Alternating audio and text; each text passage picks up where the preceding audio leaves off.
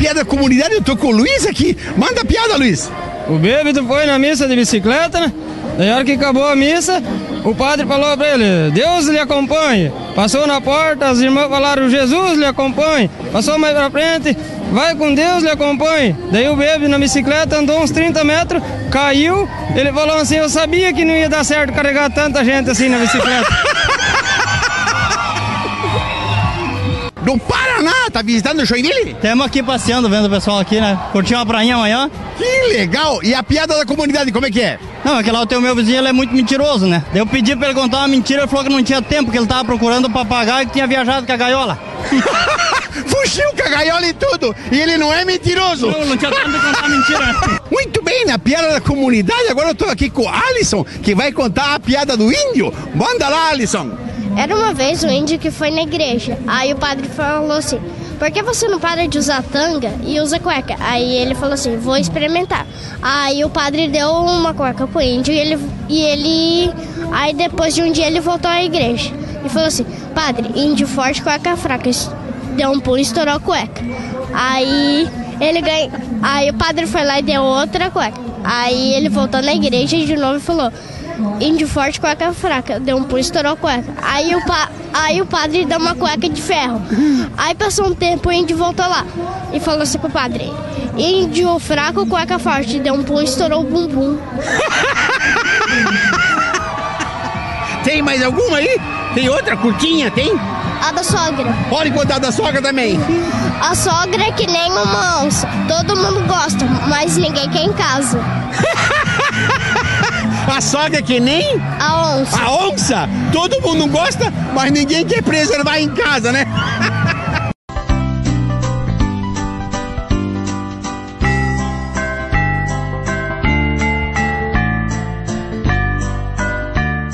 Vamos ouvir aqui, meu gente, se ele sabe contar uma piada de viadinho. Conta a piada do viadinho, pode falar. Tá com vergonha, não quer contar. Conta. Não tem jeito. E um caneco, cara. Que lindo isso aqui. A gente tem que aproveitar que Joinville que tá bonita no Natal. Eu também quero fazer uma foto aqui. Manda brasa lá, deixa eu tirar o chapéu aqui dentro. Tá filmado, meu caneco, cara. O neném tá perdendo tudo isso. Não é fácil, gente. Meu caneco, olha só como é bonito. Como é que é teu nome? Barracao. Como é que é? Barracao, ele falou.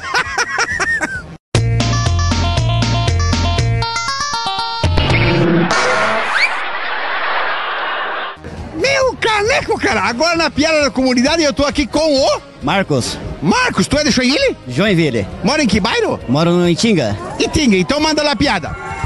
A avó tinha 3 netas e toda noite as 3 netas saíam pra passear. Aí a avó perguntava onde elas iam.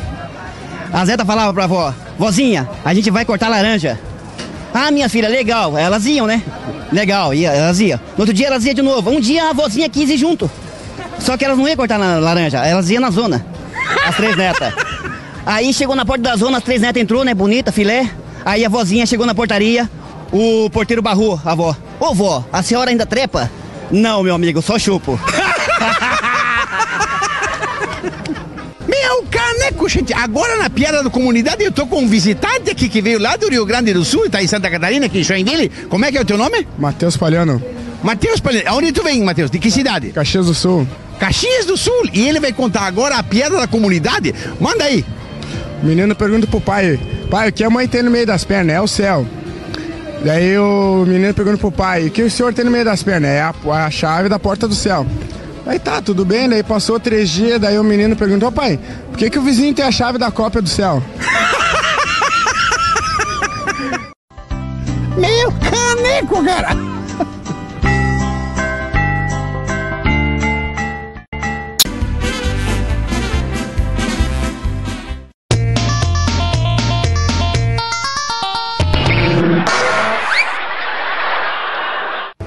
Da comunidade, eu tô aqui com o Matheus, que também veio lá de Caxias, do Rio Grande do Sul, prestigiar nossa linda cidade, e ele vai contar a piada da comunidade. Manda aí.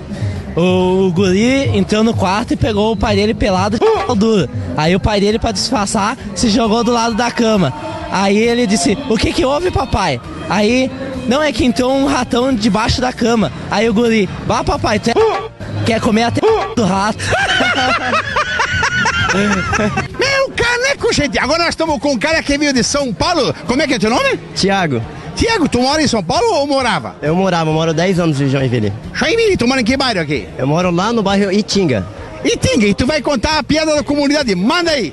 Vou contar uma piada do cachaceiro. bêbado, isso aí. O bêbado. O bêbado chegou, né?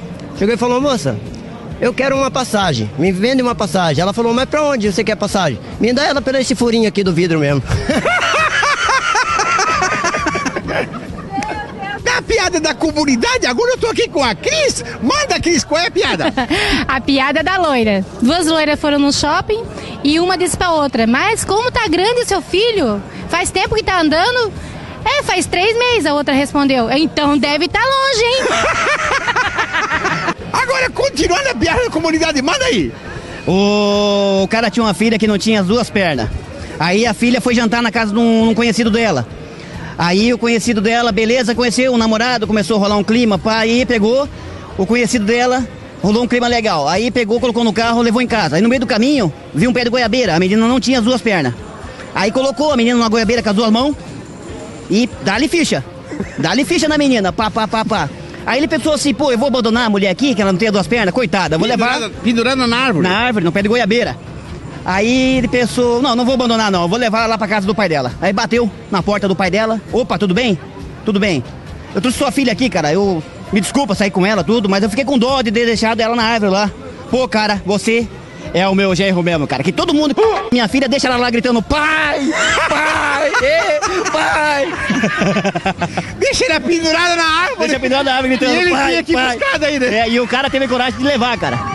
Meu caneco, cara, agora eu tô com um grupo legal, que é um grupo de capoeira Artemanha, de Itapuá, aqui nossa vizinha Itapuá. E eu tô aqui, como é que é o seu nome? Joel. Eu tô aqui com o Joel, que além de capoeirista, vai contar uma ótima piada, manda lá. O papagaio, acostumado a comer todas as galinhas no galinheiro. Aí chegando lá, pegava, despenava todas as galinhas e comia a galinha. Aí um certo dia, sentou um danado do urubu. E o dono dele, já danado com ele, porque ele tava pegando todas as galinhas. Chegou lá, aquele urubu sentado lá em cima lá, e o dono dele veio brigar com ele. Ele falou assim, ó, fica quieto, quero comer esse negão aí. O cara chegou na pizzaria e pediu uma pizza pequena. Daí pediu pro garçom, daí o garçom disse, a pizza pequena é R$8. Daí falou, pode mandar. Daí falou, o cara tava comendo e achou um fio de cabelo. Daí falou pro garçom, garçom, tem um fio de cabelo na pizza daí? Sim, mas o que tu queria por uma pizza de R$8? A peruca toda? Meu caneco, gente, olha quem tá aqui, a Kimberly. Hoje ela vai contar a piada da comunidade aqui no Barracao, no Fritz. Conta, Kimberly. Era uma vez um cachorro de 3 pernas que foi fazer xixi e caiu. Com 3 pernas? Meu caneco, cara. E aquela de uma perna só, como é que é? O Bidinho tinha uma perna só que foi ciscar e virou mortal.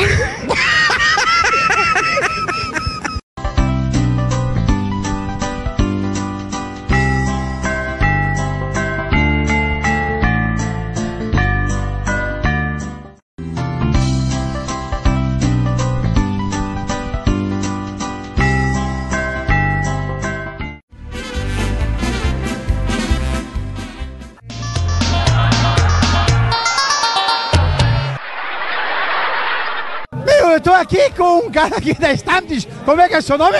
Marcos. Marcos, conta a piada da comunidade. A piada é a seguinte: o gaúcho é igual tainha, sai do Rio Grande para dar em Santa Catarina. Espera aí. Deixa eu te perguntar. Tu sabe qual é a semelhança que tem entre um pato e um peru? O peru tem papo e o pato trepa devagar. Não. Sabe o que dá um cruzamento de pato com peru? Não sabe? Dá um gaúcho, sabe por quê? Porque ele tem papo. Não, papo de Meu caneco, olha só que ele encontra aqui no Stamptisch. Um monte de amigo. A Stamptisch é pra isso, né? E eu tô aqui com meu amigo, o Osti Hillemeyer. Eu tô muito feliz que tá contigo hoje aqui, Peto. Claro, cara. Nós tanto tempo moramos juntos. A gente, é verdade, né? E tu me abandonou, né? A Maristela não deixa, Frida não deixa. Pois muito possessiva. Eu tenho que morar com ela. Mas vem cá, O que você tá fazendo aqui hoje? Eu tô gravando a piada da comunidade. Sabe contar piada ou o teu piá sabe lá? Não sei, conta. Vem cá então, vem tu aqui. Vem cá. Tu não ia contar a piada da sogra aqui, cara? Não me preparei. Mas minha sogra tá lá. Então busca ela, vem cá. E quem é essa aqui? Frida, vem cá. Quem é essa Fridinha aqui? A Frida. Como é que é o teu nome? Camila Baesdorf. Camila Baesdorf. Meu caneco, olha só que coisa linda aqui. O pessoal tá se divertindo bastante, né? Tá, com certeza. É uma festa maravilhosa, é uma festa para encontrar os amigos. Ainda bem que a gente não espera só o velório para se encontrar, né? É verdade, sei. Eu tenho que voltar para casa agora. Por quê? Porque a minha mulher tá cuidando dos móveis. E ela disse, volta até as 2. Eu vou voltar agora, porque depois eu tenho que cuidar dos móveis. Não, como eu tava te falando, ainda bem que a gente se encontra na Stammtisch, que é a festa dos amigos, né? Melhor que no velório, né? Muito melhor. Aqui é bem mais divertido, né? Mais divertido. E lá o pessoal só lembra do passado. Aqui nós podemos falar de hoje e de amanhã. Com certeza! E de quem a gente quiser também. Podemos falar. Olha só quem tá aqui na piada da comunidade. Manda lá. Eu não sou da comunidade. A comunidade pertence a mim. Eu não falei comunidade gay. Não, daí... Aí tu é o patrão. Aí tu é o rei. Então tá. O alemão chegou na panificadora e o outro alemão era o dono da panificadora. O alemão chegou... Olá, tudo bom? Aí o alemão falou, não, metade bom, metade cuca. Agora eu achei a minha turma. Olha aqui, ó, a turma do Fritz. A turma do Fritz uma vez. Porra, Manske. Vocês são aqui de Joinville? Sou de Joinville uma vez, somos aqui da região. Como é que é o teu nome? É Bruno uma vez. Bruno, e o teu? Manske. Manske, vocês estão juntos? Não. Sim, somos todos juntos aqui na Barracao uma vez. Meu, pensei que vocês eram separados, mas estão juntos então. Estamos todos juntos. Todos juntos e misturados. Agora eu tô aqui com o Ricardo. É o Ricardão, é isso? Sim. Meu, que eu sempre quis conhecer o Ricardão. Agora conheceu. Agora manda a piada da comunidade aí. Tá, tinha um alemão, um brasileiro e um japonês. Eles tinham que atravessar 2 montes. Daí eles estenderam um cabo de ferro para atravessar o monte. Eles tinham que atravessar pendurados. Daí foi primeiro o brasileiro. O brasileiro chegou no meio e berrou: minha mão tá queimando. Daí os outros gritaram: assopra. Daí ele foi lá, estava segurando, soprou, caiu lá e pra baixo. Não acabou ainda. Daí foi o alemão. O alemão chegou no meio e falou: minha mão tá queimando. Daí os outros dois: assopra. Daí ele soprou, caiu também. Chegou a vez do japonês. O japonês chegou no meio. Daí ele falou: minha mão tá queimando. Daí ele pegou, segurou. Daí os caras falaram: pô, que japonês inteligente. Daí o japonês: arigato, obrigado. Caiu. Quem eu encontrei aqui? O meu grande amigo Rubens Sitzlak, o proprietário da Volksbier. E a gente veio aqui ver como é que tá acontecendo, que tá gostando da festa? Muito, Fritz, muito. É uma bela festa, uma festa germânica, alemã, gostosa. Joinville voltando de novas tradições, fantástico, muito legal mesmo, né? Nós estamos precisando disso na nossa cidade, tá? Essa vontade, essa cultura, essa música, muito shopping, muita festa, muita alegria, né? Que a gente está precisando aí. Tá? Isso é verdade, viu, Rubens? A gente tem que resgatar a nossa cultura, né? Que é as festas germânicas, que estava um pouco esquecida aqui em Joinville. E esse Stammtisch está sendo uma das melhores que eu tenho visto, é verdade isso ou não? Sim, né? Eles estão na 3ª edição da Stammtisch, né?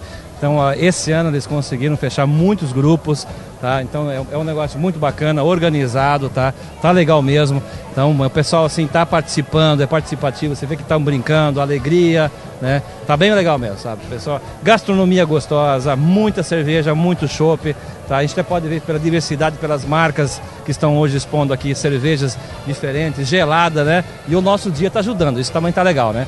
Com certeza, e olha, um dia desse especial, nada melhor que o melhor chopp de Joinville, o combustível gelado, Volksbier.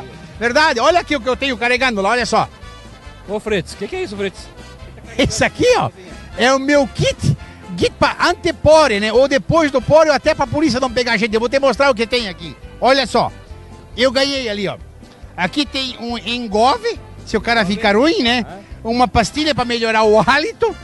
E até um chocolatinho para botar uma glicose para disfarçar no bafômetro. Mas tem um detalhe, gente. tem um detalhe. Se beber, beba com moderação e não dirija, não é verdade? Sim, com certeza, que nós queremos que você volte sempre, né? Essa que é a parte bacana do negócio. Com certeza. Um abraço para vocês todos e principalmente, não esqueça, o melhor chopp de Joinville é o combustível gelado Volksbier. Com certeza. Vamos nessa, né? Só tem uma coisa.